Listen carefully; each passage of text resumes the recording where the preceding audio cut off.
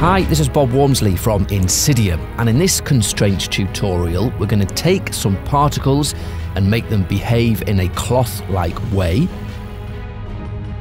We will then use those particles to deform a low poly plane, creating some cloth, and then we'll effectively up-res this simulation by using a subdivision surface. So let's get started. Now there are two checkboxes in the XParticles constraints object. Under the connections tab and the birth connections, we have polygon edges and polygon diagonal, and this enables you to simulate a cloth-like simulation which will run and calculate pretty quickly. And this is good if you just need a simple piece of cloth. You don't necessarily need the complexity of the XParticles cloth object. So let's set this up. In this scene we have a sphere with a collider tag on, and let's say that we want this plane to behave like a piece of cloth. We want it to fall and we want it to drape over this sphere. So let's set that up. First of all, in the modifiers tab, let's bring in a motion modifier and gravity. And then in our default emitter, we want to emit from the plane. So let's go to the object tab. Emitter shape we'll set to object, drag in our plane, and we want to emit from the points which will birth a particle on each vertex.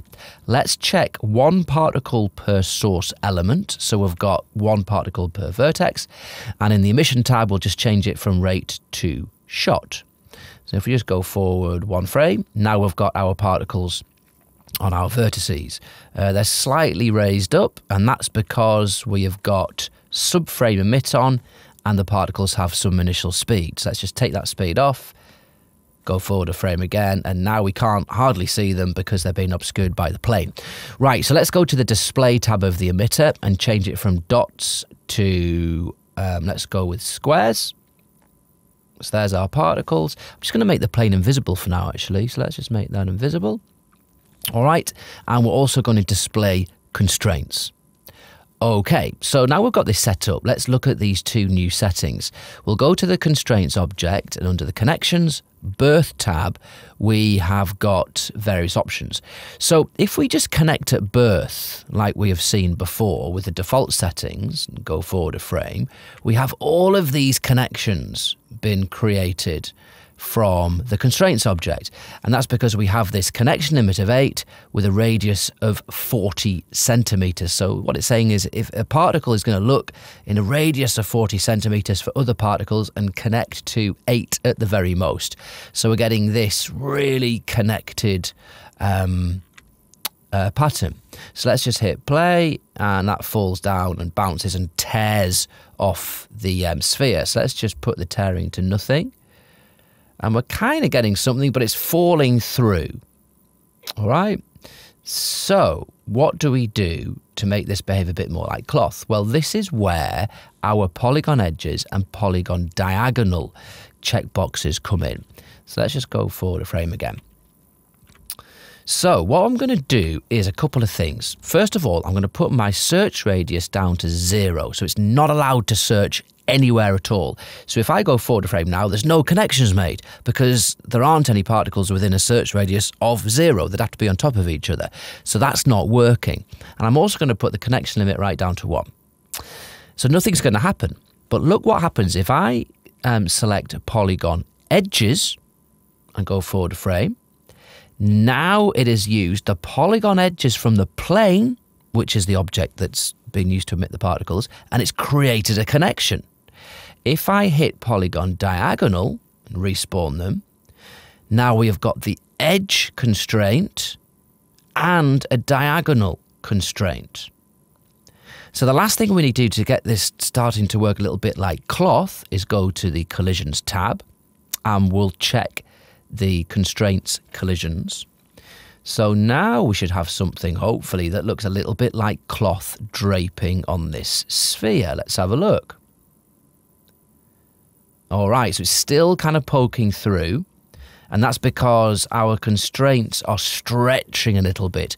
So to make them more accurate, let's go to Control D, and we'll go to the X particles menu in our project menu, and let's just up the subframe steps to say 3. Let's have a look. Okay, and now it's holding on. They're stretching a little bit, but it's kind of holding on. All right, so that's looking pretty decent. So let's try and visualize this a little bit better. At the moment, we're just looking at the constraints and the particles. So what can we do? Well, here is something, another feature that a lot of people either don't know about or have forgotten about. Let's go back to frame 0, make the plane visible. There is an X particles object that allows you to deform any piece of Cinema 4D geometry based on particles that have been emitted from it. So let's go to X particles menu, and we're going to go to other objects, and we're going to bring in an XP deformer. And this works like any Cinema 4D deformer. Let's drag it as a child of the plane. And in the deformer, it's saying which particles do you want to use to deform the geometry. So let's drag in our emitter. And I'm just going to make that emitter invisible so we don't see the particles. So now what should happen is the plane should be deformed along the lines of those particles. Let's have a look. And there we go. So there is our cloth. Now the beauty of this is that it's still completely parametric. So if we want to have more subdivisions, which will give us a more accurate look, all we need to do is go to the plane.